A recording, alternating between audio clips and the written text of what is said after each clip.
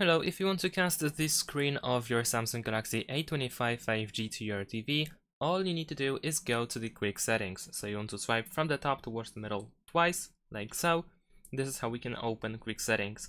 And then at the bottom you should be able to find Smart View. So tap on the option in order to connect your smartphone to a TV.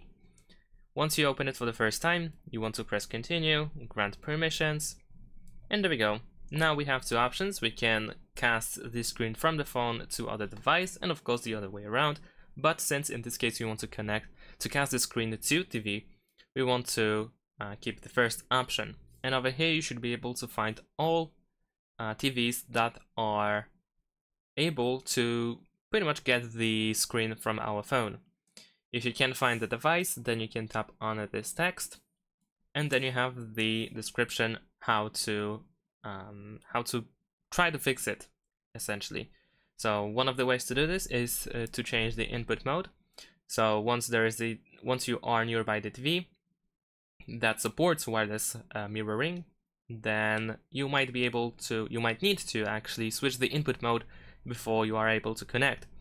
And in this case, you will have to go to manual for your TV to check how to do that, because it is different for every TV pretty much. You can also restart your TV or check if your TV actually supports Chromecast. If it does, then you should be able to use this feature.